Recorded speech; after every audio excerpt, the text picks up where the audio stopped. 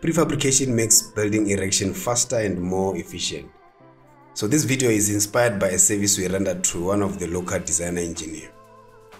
He wanted to instruct the manufacturer to produce concrete products for his project, and relying only on technical information was not enough to communicate his idea and intentions. So we produced a 3D visual constructed prefab representation of his instructions to the manufacturer.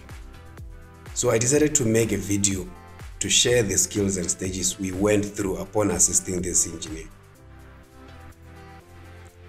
We are going to do this by producing a prefab concrete column and footing detail with ArchiCAD. So there are different approaches to this operation. So if you have one approach, go to comment section. I'll join for discussion. Make sure you subscribe and click on the notification bell for more valuable videos like this one.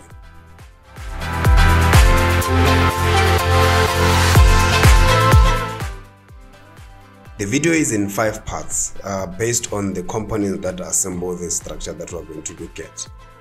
So we've got the footing with base plate connection, the reinforcement bars for this footing, and then we've got concrete column that has corner pockets, plate, and anchor bars. There's also reinforcement bars for this column. We've got bolts, nuts, and washers for the base plate connection.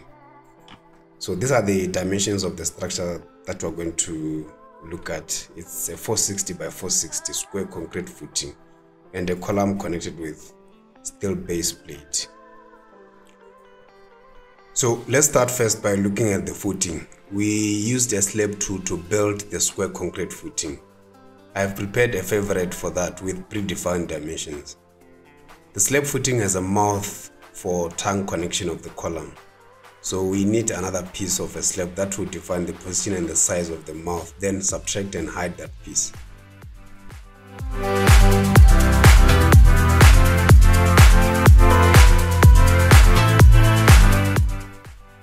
So another component is the reinforcement bars of this footing. We've actually produced a design of footing concrete reinforcement. We produced a visual appealing presentation for the rebars in the concrete block and played around with transparency of concrete material to nicely reveal the reinforcement type and how it's going to be positioned. We used the APTA reinforcement tool to carry out this operation. It is a powerful tool for making the reinforcement of a concrete. APTA develops tools for BIM software that enables you to carry some operations that are not possible to perform in these softwares that I find amazing. I provided a link in the description to download the tool. In the APTA reinforcement library, they have 3 objects for you to construct the reinforcement: the single rebars, series of bars, and reinforcement stirrups. If you select one of these, there are quite many good features here to construct your reinforcement. Let's throw one in the space and see what we can produce. So for you to construct a complete reinforcement, we need both bars and stirrups. If you go to objects under APTA reinforcement library, let's pick the stirrup and check the settings. We have an ID, a diameter of the member, the weight as kg per meter, the position for the orientation, the views of applying the annotation in the plan view. The last section we're going to look at, it is under placement. This is to do with how many items and at what distance do you want to place them. I will choose my placement based on the stirrups distance and number.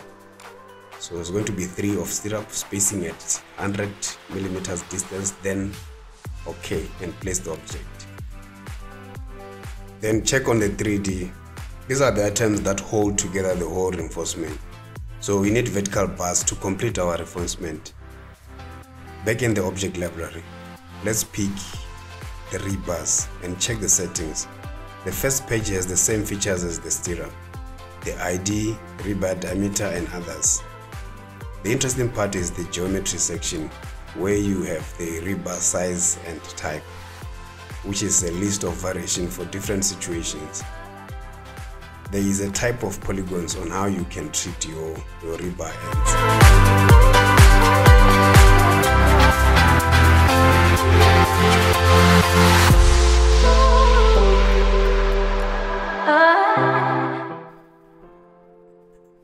We have another component, which is the base plate.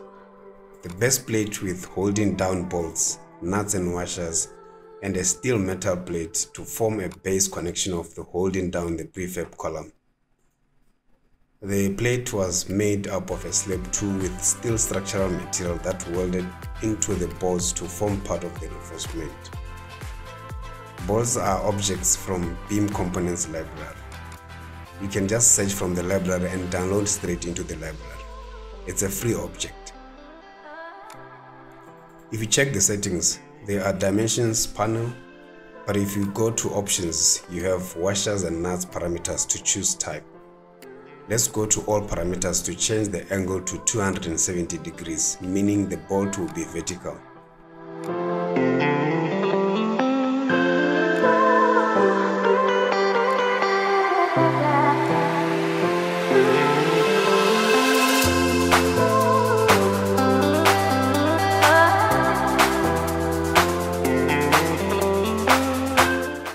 Another component is column.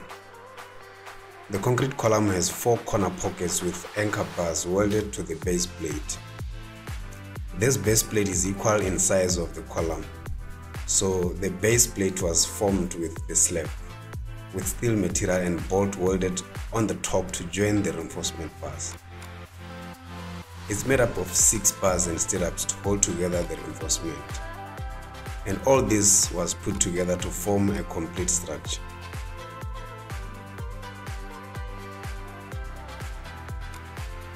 Thank you guys for watching. I thought this was useful and needed to share with you. Make sure you subscribe and comment to discuss or ask questions if you want me to clarify something. Just anything guys about this video. Cheers.